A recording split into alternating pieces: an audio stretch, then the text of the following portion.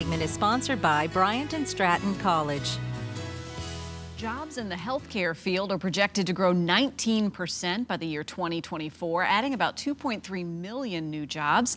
Bryant Stratton College Campus Director Beth Murphy is back with us to reveal all about their healthcare programs and how they can assist you with finding a job after graduation. It's great to have you back, Beth. Thank you. It's really exciting to think about the growth and the development and the opportunity, but as a student and then looking at that career ahead, you want to have yourself positioned so you're ready to go.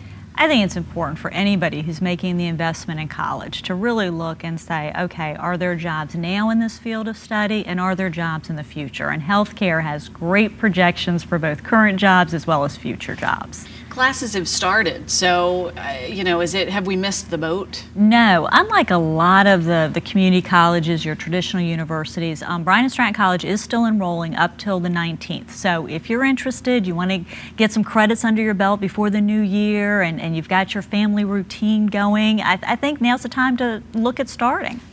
We hear these statistics about the healthcare field growing and ballooning and just being ready for it. What type of programs, because I'm sure there are ones that are most targeted? Nursing is a very popular program that we offer, but I think a lot of times within the healthcare arena, people don't realize that there are so many job opportunities. Medical assisting. A lot of times people in a doctor's office, when they're going to their doctors, they think a nurse is taking care of them. That's actually a medical assistant, and that requires an associate degree.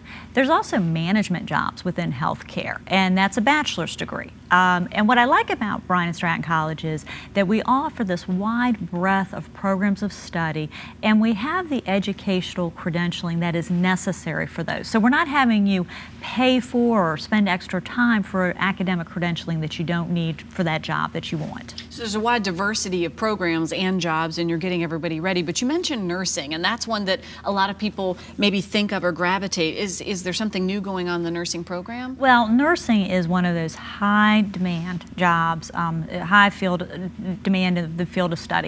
Bryant Stratton College, we have had a fantastic year at the Richmond campus. We have 100% NCLEX pass rate.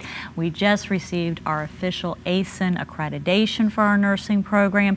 So it is an exciting time to be a nursing student at Bryant Stratton College. And a lot of folks watching may say, okay, sounds good, I'm ready, but there is that obstacle of putting the dollars and cents together.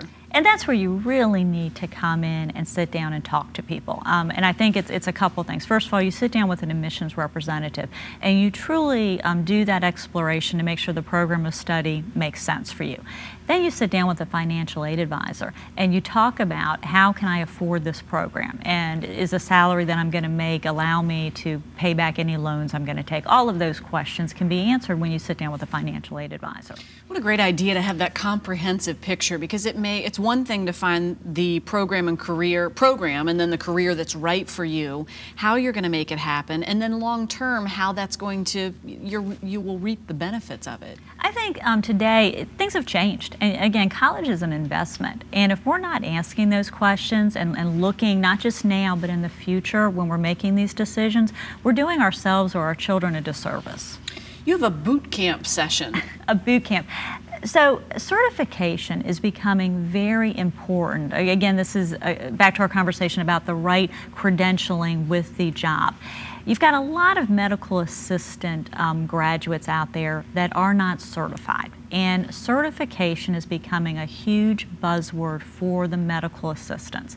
So we are offering a boot camp, and we have an information session on September 20th where you can learn about this, but it is a 5 to 6 weekend boot camp where you come in and you prepare to take the exam that will then allow you to be certified. So it's a great opportunity for people to get that necessary certification. And if folks are interested in learning more, you've talked about coming in and talking with the team. You have a Lunch and Learn coming up. Lunch and Learn on September 21st, and that is a great opportunity to come in, tour the facility, meet faculty, and do some exploration.